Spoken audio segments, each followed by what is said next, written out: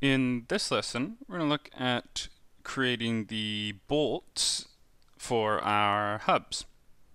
So the first thing I might want to do is just take a look at what size bolts I would like here. So this is going to be going into the hub holes here. So again, if I just tap on that circular edge, I can see down at the bottom that my radius is 2 millimeters or diameter of 4 millimeters. And what I can also see here, if I want to see maybe the length of the bolt, that might make sense for me. I can actually just tap to select the back face there as well, and my front edge that I have. And again, taking a look at the information down at the bottom here, it also tells me the total distance between those two selected entities.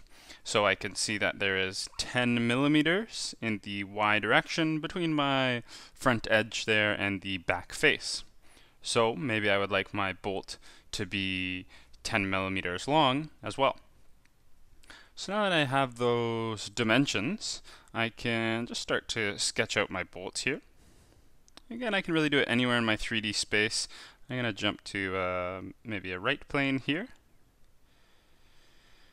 And maybe I'll just sketch it out in front of my bolt hole a little bit here. And then I'll use my transformations or translation tools to get it directly in place. But I'm going to sketch out something about here, let's say. And so I'm just going to start by sketching out the head of my bolt. So I'll do something like this. And like this. And maybe something like this. And then I'm going to be using my revolve here for my bolt as well, because it should be a revolved component most likely. So I can get my total length of my bolt here would be, again, I think I wanted about 10 millimeters there for the threaded portion of the bolt. And then I also wanted my radius to be 2.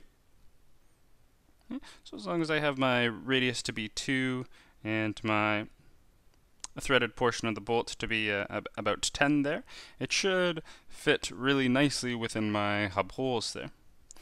And then of course I just want to close off this bolt sketch here. So this is the profile I'll be using for my revolve, and of course I'm going to be revolving about this line as an axis. So now I can just go into my tools and revolve. First, again, select the face or the closed sketch I'd like to revolve, so that would be this profile here, and tap next. And then again, select the line or the edge that I'd like to revolve about. So that's going to be my central axis or line right here. And of course I want to revolve 360 degrees all the way around to get my general bolt shape there. And if I'm happy with this, tap the done check. And finally I might just want to change the color slightly, so I'll go into tools, color, and maybe give it that more metallic color there. And if I'm happy with that, tap the done check within the color there as well. So I can revolve a little bit and take a look, but we can see there we have our general bolt shape. And of course we're going to be inserting that into our hub holes here. Now that we have created our bolt body, we'd probably like to insert that bolt into my hub holes here. So let's take a look at doing this using the transform or maybe the translate tool. So what I'm looking to do, of course, is to move this bolt here into my hub holes here. And so I'm probably going to want to use my transform tool, so I can tap into my transform. And I can, of course, try move, rotate, scale there, but I'd have to move it down a little bit, then in a little bit, and I'd have to figure out the exact dimensions to move it and everything like that. But one other option I have that can be very useful in this case is the translate option. So I'm going to tap on translate. And here I first just need to select the sketch bodies or groups I'd like to move. I'm just going to double tap on my bolt there, or grab my bolt group, as that's what I'd like to move in this case, and tap next. And then all I have to do is select a start point and an end point, and my bolt body should automatically translate. So let's say my start point might be, let's say, the center of the back of my bolt right there. And now that I've selected the start point, I also need to select the end point. So let's say I want the back face of my bolt to probably be going right into the center of my back face of this face here.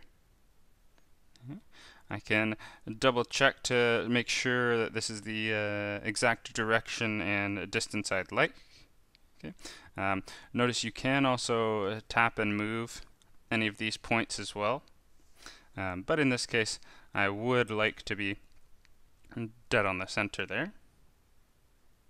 Okay. But you can get very specific where you'd like to jump directly to. And notice it snaps directly into the center of my circular face there. And then once I'm happy with my selection points there, I can just tap the done check once more. And notice that bolt has jumped straight into my hub hole, and it's gone all the way in that 10mm distance. So now that I have the placement of one of my bolts, I don't want to do a similar thing for the remaining bolts. So again, I can use my transform tools here, maybe with the copy option. Okay. So I'm going to go to transform, move, rotate, scale, and I'm going to grab my bolt. Okay. And maybe I'll jump to a front view here. And I'd like my pivot point again to be dead in my origin, so right about there. Then I'm going to revolve 90 degrees to create my additional bolts. So I would like to make sure that copy is turned on, so I'll tap copy there. And now I can just make a few copies of this bolt at 90 degrees.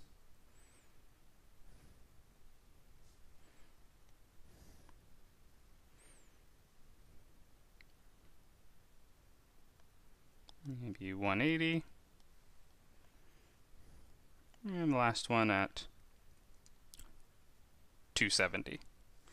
So now I should have my 4 bolts there in each of the hub holes. I can tap the done check. And I'll just take a look here.